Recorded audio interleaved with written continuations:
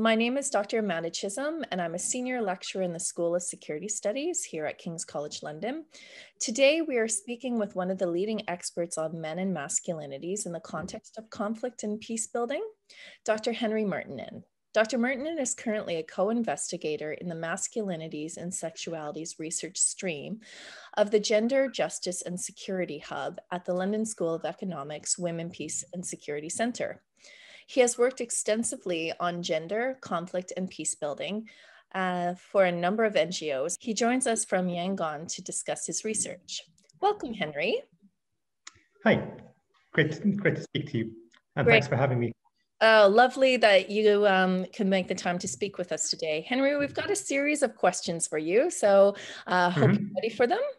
The first one is, you've said, in your writing, that whilst engaging with men and boys in fragile and conflict-affected situations is not new, the vast majority of these interventions don't consider the role of masculinities play in influencing and directing male behavior. What do you mean by masculinities in this context?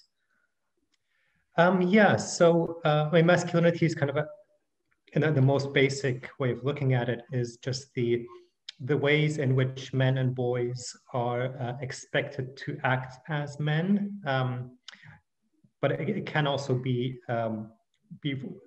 people who are sort of not biologically men who act in particular ways which are associated with manhood. Let's say, for example, women in the military might be expected to perform in masculine ways to fit into that organization. And kind of what I mean with that, quote that you mentioned there is that when we look at conflict and war, we talk about political leaders, we talk about soldiers, about peacekeepers, which for the most part are men in all of the armed forces of the world, in all of the guerrilla movements, in terrorist groups, and so on. Most of the people carrying weapons are men, but we seldom or relatively seldomly think about how the way in which they have been taught to be men and the way in which they expect to be men and the way in which others expect them to be men affect their behavior. And we don't look at the ways, for example, in which peace negotiators, who again are mostly men, see the world in a certain way because they've been raised to be certain kinds of men. And I think that's something where there's a lot more to be done to unpack some of these ways in which masculinities, the expectations on men shape our world. And I think there's been a lot of work, a lot of really interesting work done on women's perspectives and the impacts of conflict on women and the role of femininities. But the corresponding look at men and masculinities, that's still lagging quite a bit behind in terms of research. Yeah. We hear the term toxic masculinity being talked about a lot and often described, as misogynistic, abusive, sexist behavior, although there's no universal accepted definition to what this, term looks like or feels like. Do you think using the label does more harm than good? And if so, how do you think we should refer to masculine behaviors that harm gender equality and cause social discord or even violence in different contexts and cultures? Yeah, and I think sort of the term toxic masculinity in many ways is a really good term, an easy term to use, which is also why it's not a good term to use. So what I mean with that is that when we say toxic masculinity, everyone can immediately imagine something and it's like, aha, okay, I know what we're talking about. But that's kind of the problem as well. So it's a good shorthand, but then by being a good shorthand, it also encompasses a lot of different types of masculinities and also papers over a lot of important differences between these masculinities. And I think there is a need to go a bit deeper than just the label. So it's a good entry point, but we do need to dig deeper. So if we, for example, to use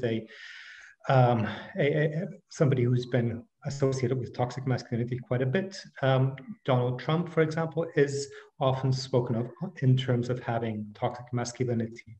But he also uses notions of toxic masculinity when talking about others. So when he's talking about the bad hombres coming from Central America to the US, he's also referring to particular men and their masculinities and negative issues associated with that. And that's kind of where the difficulty then comes in. So if we were using the term toxic masculinity to cover the masculinity of a Donald Trump, who is a billionaire, white American billionaire in his 70s, and say that his way of being a man is the same as that of a 15, 16-year-old lower class, working class man from Honduras or El Salvador who's joined the Maras. I think we're pushing too much into one category, and we do need to see what is, or unpack those individual masculinities a lot more and see what the historical and the economic contexts are in which those have been produced. But there are, of course, then also overlaps between the two. So, for example, a Donald Trump and a member of the Maras, both of them might have this buy-in into ways of being a man, which is misogynistic, which is sort of quite macho and puts a lot of value on being seen to be powerful and not taking any slides. So I think there are sort of some uses to the term because it opens up discussions, but it's important to then go further into those discussions and be a bit more nuanced and understand what it is that we're talking about in a particular context. Yeah, so like you said, context, histories, all of that becomes important. So ensuring that we don't universalize any of our concepts we use, right? That we always situate them within the broader histories and economies and contexts of which, they're situated and become meaningful. Good. So, I think anyone who studies men and masculinities and who's a feminist comes up with this kind of tension that, there's a risk that focusing on men and their needs and aspirations, that we can deprioritize the unmet needs of women and girls in the quest for gender equality, or that we further entrench patriarchy or centering of men by making it more palatable. How do you, as a scholar of men and masculinities, mitigate against this? Yeah, and I think that is very much real risk. A lot of my work is in the policy sector and in and with NGOs. And what you can see often is that there's a bit of a sense of like, women and girls and women's rights issues a bit passe. Let's look at the new and shiny thing, which is engaging with men, and that there is really a real risk there of kind of thinking that we've fulfilled all the needs that women might have. Now we can talk about the men, and that's definitely not the case. And men do have a tendency, unfortunately, of kind of sucking up the oxygen quite easily in the rooms and in discussions. So I think that is very much a valid critique and a valid sort of thing to be aware of when working on men and masculinities, and a really important thing to be aware of.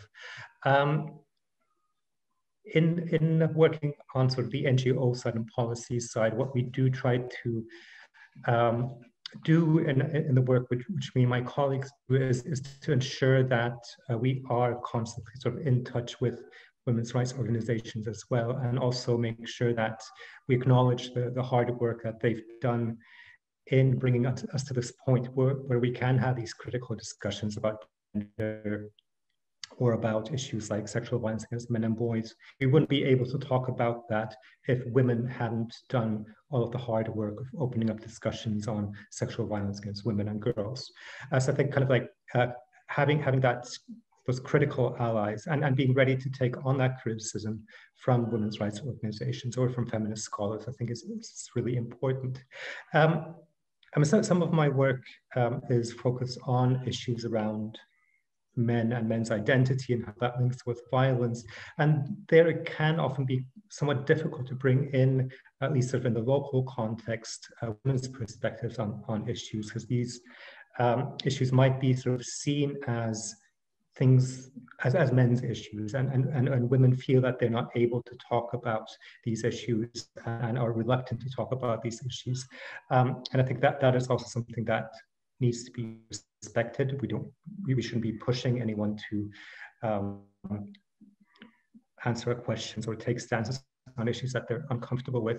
But there is then also a need to, like, even if that happens, to make sure that I, as a researcher, then do engage with women in that space and talk to women's rights organizations, for example, about their views on these issues, and not just say, oh, well, the women didn't want to talk about it, so I didn't need to talk to them. Mm. Yeah, no, that's great. I mean, gender is always relational, right? So bringing in a multitude of stakeholders and people's perspectives is key. Absolutely. I think, with like you mentioned, with the history of women's activism, has been at the fore, or underpins really the women, peace and security agenda, right? And the broader recognition of women's experiences and violence against women in conflict is not natural or inevitable and unfortunate, right? But it's, a war crime, and we need to think about this and think about women, their specific needs in war.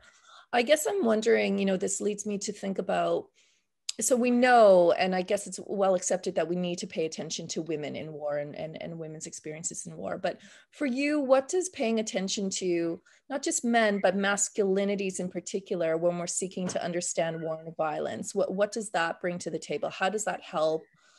Or does that help the broader women, peace and security agenda? So it's really kind of a lead on from your previous statement. I just wonder conceptually if you can walk us through, what does this bring to the table? Sure. I think kind of one of the starting points is coming back to sort of the very first question around men and masculinities and conflict. Is that in spaces of conflict, the vast majority of those who are carrying arms are in uniform, be it on one side or the other, or be peacekeepers, and thereby also the majority of perpetrators of violence are men. And there's an expectation on men to be the protectors of community, or join armed forces, join a guerrilla force. And there's a lot of, men are brought up in societies across the planet to live up to those warrior protector expectations. And that's something that's buttressed through movies, through books, the kind of toys boys play with, and so on. So there is that link already made between men and armed violence. And sort of unpacking that link is something that is essential to working towards ending that violence, but also to looking at some of the impacts that has on society more broadly. So for example, if you look at issues like domestic violence, which again is mostly perpetrated by men, there is a direct link in research that's been done in post-conflict societies in the Balkans, for example, or in Ukraine, that men who have been in combat or experienced war either as civilians or as combatants then also have a higher propensity for perpetrating violence in the long run, even decades after the end of the war, in part because of this link between masculinity and violence, but also because as men, we're often taught to not engage with our emotions, not engage with our trauma. And there isn't that space to work through emotions in any kind of other way than through anger and violence, and often sort of catalyzed by substance abuse, which again is quite masculine coded. So I think that there's these various kinds of ways in which masculinities flow together with violence and perpetration of violence, but also victimization by violence. If you look at the victims of armed violence in conflict, but also in situations like in, say, Central America, the vast majority are men, because there is that expectation of men to be in those spaces or being seen as potential combatants. So I think men are quite central, for better or for worse, or mostly for worse, to issues of violence.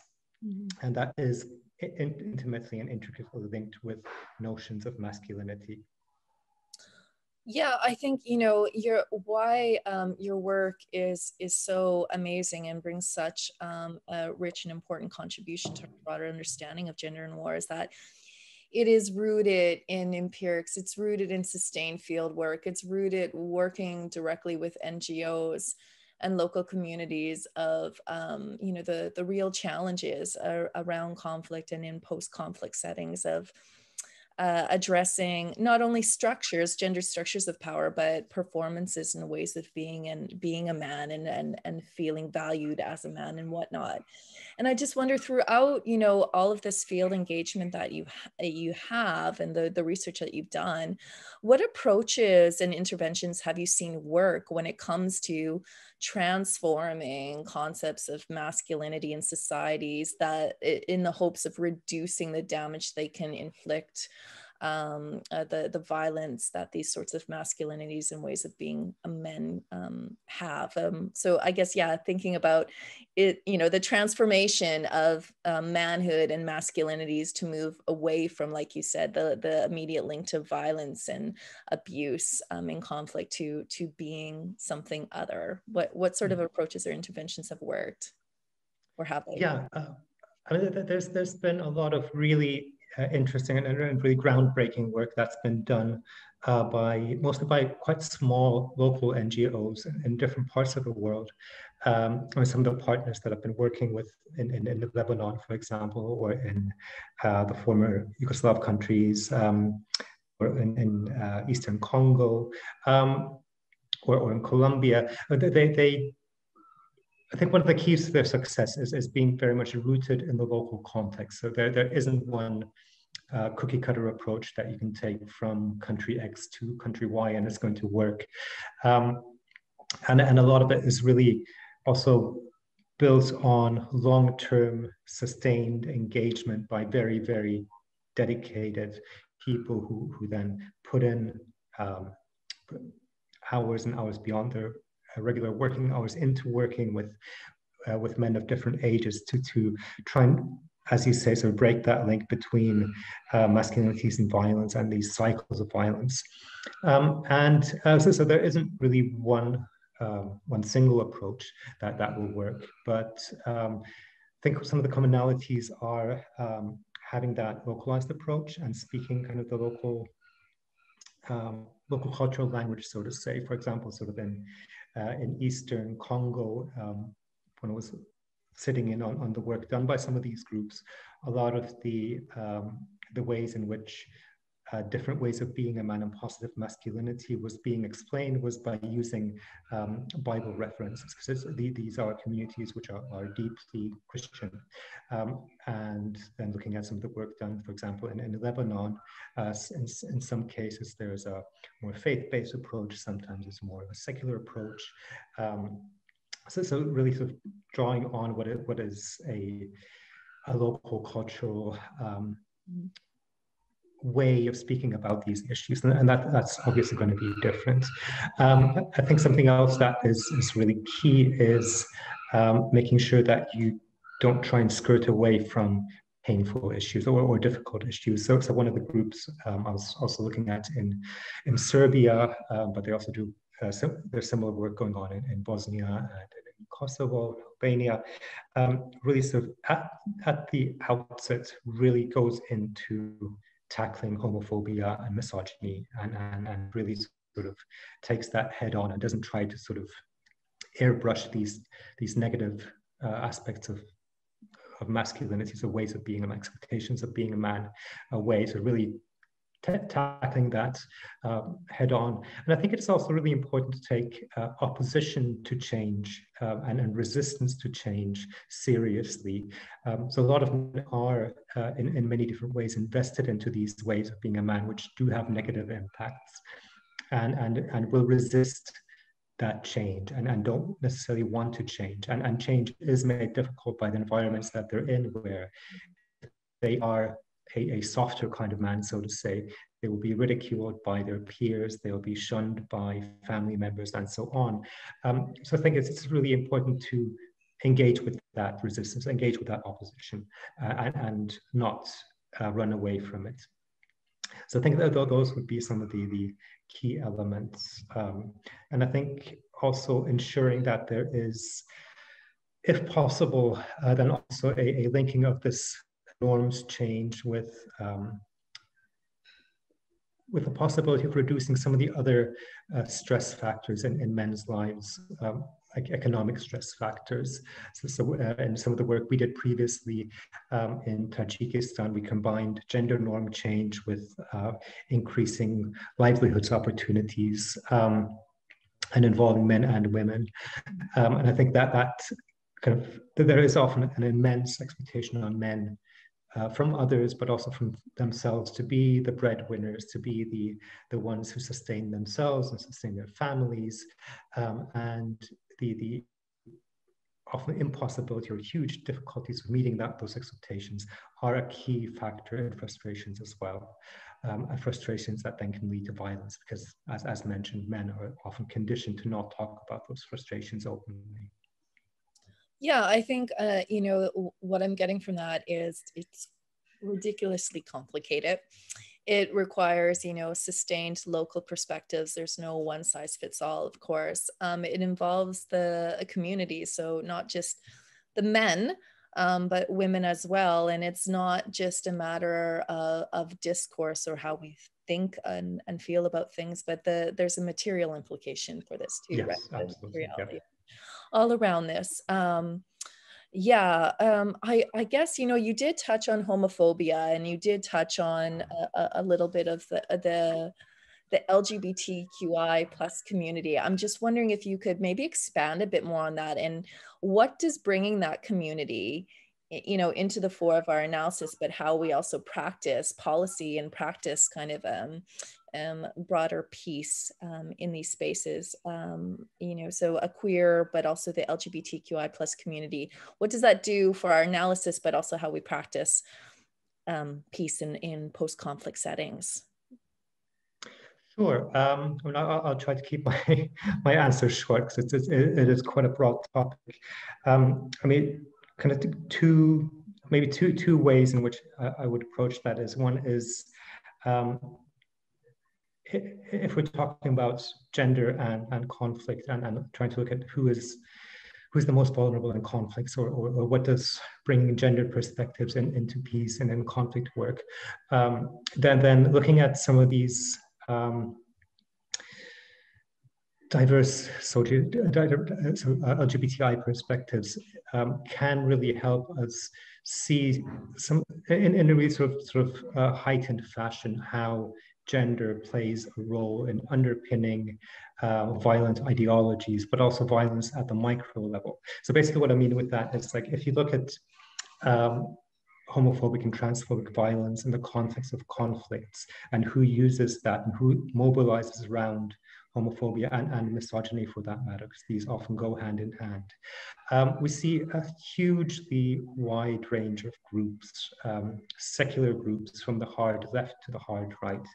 We see religious groups from all major world religions mobilizing around homophobia, around misogyny, around this being a threat to their culture, be it in the South Caucasus, be it in Southeast Asia, be it in Islamic societies, be it in sort of more Christian societies.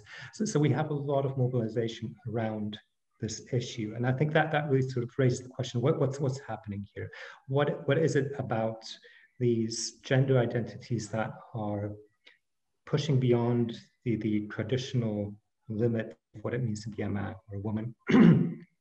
And a traditional sort of, again, has to be sort of questioned as to how traditional that is. But these notions of what a man should be and what a woman should be, and you have individuals and communities transgressing that leads to this massive violence and massive counter reaction to that. So I think that is it's a really interesting opening there to think about, what is it about that transgression that provokes these violences? Why is it that this is seen as something that needs to be countered with sometimes extreme violence? And I think that's something that we can look at the macro level, at the ideological level. Like, why is it that let's say someone like the Maoist Shining Path in Peru mobilizes around the same issue as far-right neo-Nazi groups in Hungary in a very different context, as does Islamic State in Syria, as does the born-again Christian groups in Uganda. So what's happening here? around these fears around gender and transgressions of gender roles and the readiness to use violence. I think that does open up perspective to look into that deeper. But it's also something that I think allows us to think about what's happening at the personal level, at the micro level. Why is it that on a pre-COVID lockdown Saturday night in a pub in Newcastle, a group of men feel so threatened in their masculinities by another man who might have an earring or might have longer hair that they beat him to a pulp for being quote unquote gay.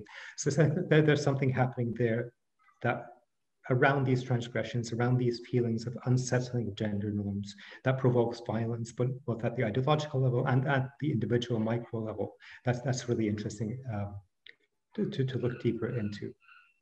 But then there is, beyond that kind of more academic side, there is also then the ethical side of, if we really do want to look at some of the most vulnerable groups in society and how they're impacted by conflict, how they're impacted by violence, then people like the transgender population are among some of the most vulnerable in all societies. Great. I mean, so you're really saying, you know, what I get from that is two key points. Is one, that is when you bring a queer look in and you bring in LGBTQI populations, when you raise the question that, or highlight the point that people are not born vulnerable, they're made vulnerable, right? And so what does this tell us about the broader systems of power, structures of power, ways of being that makes these people vulnerable, right? So that gives us knowledge into power and the operations of power through gender and sexuality logics. And then importantly, you also highlight a very vulnerable yet often ignored community, right, within the broader WPS agenda. I mean, they're emerging now, we're starting to recognize, but very vulnerable in peace and conflict times, right? This is the, you know, the stats on life expectancy of trans communities globally is significantly lower than, you know, other communities, for example, too. So it raises, renders visible a very important group of people, and then also tells us something really interesting about power, gender power, and sexuality, and how that's operating on global and local scales. So, and if I could maybe jump in there quickly, something that I forgot to mention. I think sort of what I've really found in looking at the impacts of conflict and displacement on LGBTI individuals and communities is just how pertinent some of the older feminist critiques of how we consider conflict and violence are. So these concepts of how there isn't really, for many people, a clear dividing line between armed conflict and peace, the way we think about it, that in times of peace, a lot of women, but also a majority of the LGBTI population is under constant threat of violence and insecurity. And that the kind of the maxim of the personal is political is extremely pertinent in the context of LGBTI persons and communities in peacetime and in wartime. And you have this continuum of violence that they face, which many women face as well, and other marginalized parts of societies, ethnically marginalized communities, for example, and persons of color. Excellent, important point to make. Absolutely. The idea of, and that challenges more of the, you know, liberal or realist kind of notions of what peace is, right? And the dichotomy between war and peace. For definitely a critical feminist perspective, queer perspective, and even post-colonial perspective would argue exactly what you're saying. There's a continuum, right? There's, and we need to contextualize how we understand peace, right, and conflict. You know, what I love about a recent paper you wrote is that you discuss the concept of new forms of masculinity and whether these actually, you know, stabilize rather than challenge patriarchy, right? And I think, you know, you include the label of gender champion and gender men attributing to some of the high-profile leaders such as Justin Trudeau, who have promoted gender equality and feminism, or his version of feminism, but do so from very much a place of power and privilege. And I'm wondering if you can share some of your thinking on this, and also at the same time, your own self-reflections. Of course, we've had multiple conversations about this previously, Henri, but your own reflections of being a privileged white man working in gender equality spaces. So if you can just offer some of your reflections on that. Sure. Yeah. I mean, far be it from me to compare myself to Justin Trudeau, but I think there are some definitely some clear similarities and privileges that both of us share as white privileged middle-aged men. And I think what's really struck me is that so a lot of these things that I've been, for example, in my work, in my research, been highlighting. I mean, a lot of it builds on generations of work that's come before me, that's been done by feminist activists, by feminist researchers, and it doesn't necessarily, or for the most part, doesn't really say anything new. These are critiques that women have been raising for a long time, but there is the difference that now is someone like me, a privileged white man, middle-class white man, who's saying these things, and that gives me entrance to places and gives us sort of the kind of currency and capital that a lot of women who have been saying the same thing never had. They didn't get the same kind of attention that I get because of who I am and what I'm kind of embodying through my presence. I think that is problematic in the kinds of critiques that I put forward are taken more seriously because I'm saying them compared to, for example, my African female colleagues who would then be just labeled as angry Black women, whereas when I say it, it's seen as, oh, okay, this is rational because it's a white man saying it. And I think that kind of power disbalance and power imbalance is something that we need to be aware of. I need to be aware of, definitely, and understand how much I am building on the work of others, but also just how much I'm being boosted by patriarchal structures, and also the way in which these patriarchal structures are not necessarily challenged by what I'm doing or what I'm saying, but might be stabilized by bringing on or by co-opting the critique that I'm bringing to the table. I mean, that's such an important critique. And it's a critique, I think, myself as a white, middle-class, educated woman also experiences a great amount of privilege and social capital in the things I say. And just having a conversation with Julia Wellen yesterday about that. And, you know, she made a really important comment saying, if you think what you're saying is new, likely a woman of color has said it before. Right. So it's just, you know, I think, you know, it's also us as academics, citation practices, who we bring into the conversation, who do we, you know, attribute knowledge to, is so key as well. I guess, you know, it's really great that, you know, yourself, you know, the perpetual self-reflection is part of the feminist ethic as well, too, when we think about our own relation to power and privilege. But just going back to Trudeau, like, I wonder, you know, is it bad that he's touting feminism, right? Like, what's bad about that? I guess if you can maybe reflect upon that. Yeah, I mean, I think it's a bit of sort of a yes but situation, and I would sort of say that applies to me as well. I think it's I don't think it's a bad thing that I'm raising these kinds of issues, or that Trudeau is raising these kinds of issues, but we need to be held accountable by others, and we need to hold ourselves accountable.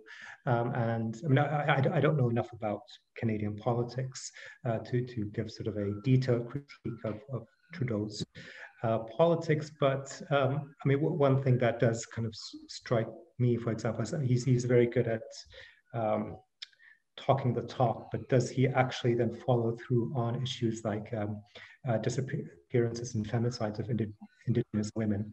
And is there something that goes beyond just having these kind of quite photogenic and nice sound bites around feminism? Or is there actually an attempt to really undo some of the historical and structural harms that have been committed against women of color, Indigenous First Nations populations? Or is it just for show? And is it just kind of a slogan, a hashtag that he mobilizes? And I fear that with him, it probably tends to be more of the latter instead of the actual structural change that he would be, to a degree, in a position to act upon. Yeah. I guess bringing it back to from the state leader back to us as privileged academics, like what would be kind of key advice you would give to younger scholars, or just scholars, our colleagues alike, who are white, who are white men, white cis men doing this sort of research, how to be a good ally? Like what kind of key advice would you give to them so they don't kind of reinforce these power dynamics, or at least try and disrupt these power dynamics? I think what one would be to listen more. You mentioned some of the kind of citation practice and broadening the range of literature that we engage with, and I think that's really important, and kind of also going out of your own comfort zone a bit, and not just citing the male stream, so to say, of literature, but going beyond that. But I think a lot of it, for me at least, comes down to really trying to listen and to try to understand what you're being told by your interlocutors, be it in a research situation or by colleagues, or especially sort of more junior colleagues, or in other ways of less privileged colleagues or staff members, and taking that seriously and taking critiques on board and not dismissing them. And it's taking, and I think it's also the learning to take on that criticism and that critique of privilege, which can be quite painful, because none of us likes to be seen as the bad person or as the oppressor, or most of us don't want to be seen as that, and most of us do like to keep up a self-image of us doing good.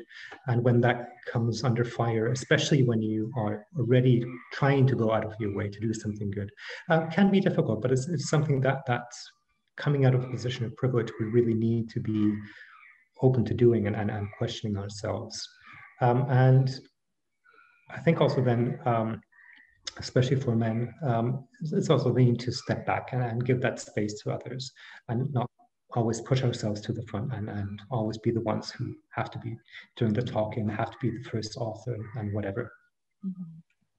Yeah, those are some great advice. And I think, yeah, in any sort of confrontation with your own privilege is uncomfortable, but productive and necessary, right? In order for us to move forward and to be better allies. I want to end our discussion with a final question, or rather, I guess, two interrelated questions. And that is, excuse me, what made you first curious about masculinities in war? And where did you think we need to go as a community of scholars in studying gender and post-conflict? So, the first is more of a historical recount of you and what made you interested in this sort of research, and then more of a future kind of outlooking of where do we need to go from here? Mm-hmm. Yeah, I mean, so it doesn't happen very often in my life, but in terms of starting to get curious about masculinities in conflict or post-conflict, I can actually pin it down to a specific moment, which was when I don't come from a social sciences background. I was did my master's in engineering, and then I was working for an organization that was working on sort of former military sites, and we had this sort of gender learning group, informal group, and we were reading through some texts about sort of gender and displacement, and remember this one piece that was about IDPs in Georgia, about people who'd fled from the Abkhaz-Georgian War. And suddenly I noticed that this was the first one and the only time that men and masculinities were being mentioned in any of the literature that we were reading. And it was just a sentence about how all of the men in that IDP camp or IDP settlement spent their time drinking, gambling, and committing acts of violence against other men or against family members. And then I was like, that sort of sparked my curiosity. It's like, why is this the only time that men have been mentioned? And sort of coming from a engineering background, I assumed that there was already going to be this whole massive body of literature on men in conflict and masculinities in conflict. Because for me as an outsider, I was like, well, that's obvious because 90% of soldiers are men, 90% of people with weapons are men. Obviously, someone's looked at it. But at least at the time, and this was quite a while back, there was very little. There was that invisibility of masculinities in conflict situations. So yeah, then I was kind of pushed, shoved a bit into, or dropped into the deep end by a colleague who was like, well, here's your chance to do something about it. And she volunteered me to write an article about men and weapons and arms. And yeah, I foolishly agreed, and then that just sent me down that that rabbit hole. In terms of where to go next, I think there's a lot that's been already said, and again, already been said by feminist scholars of color, especially around, but I think it's been said but hasn't really been acted upon, and there's a lot that needs to be done around that, especially around issues of intersectionality, for example. It's a massive buzzword at the moment, but there is actually relatively little research that really does take that intersectional lens as a starting point, and looking at gender, at masculinities, at femininities, or other gender identities in a more complex and nuanced way. I think that is really something that is starting to happen, but I really would like to see a whole lot more of that happening. And I think also something that also speaks to the changing nature of conflicts is the breaking down of that this is peace, this is war dichotomy. And it's something, as I mentioned, feminist scholars have been talking about that for decades, but now it's something that's really also entering the conflict studies, war studies sphere of like what's happening with this kind of hybrid warfare, for example. And I think there's a lot there that can be, where sort of feminist perspectives are already a bit ahead of the game and trying to understand how war and peace are not mutually exclusive spaces, but it's sort of this gray zone in between for many people. And I think that lastly, and this is something that kind of came up in some research I was doing in Ukraine last year, was the way in which gender itself, the discourse around gender, has become a literal battlefield. So for example, in the case of Ukraine, how other states, Russia, for example, are mobilizing around questions of gender and using that kind of as a key battleground in its hybrid warfare against what Russia sees as its rival, the Ukrainian government. And it's something that I think we need to be also very aware of, how we as researchers are working on a topic that itself has literally become weaponized. It's something where different actors in different countries are pouring money into it. Intelligence agencies, militaries are mobilizing around discourse of gender, are mobilizing around what people think about Judith Butler, are mobilizing around what Cynthia Enloe says, and trying to turn that as a way to undermine societies and create wreak havoc or create disturbances and shake trusts in institutions. So I think that's something where I think there's unfortunately probably going to be a lot more happening over the next years and decades.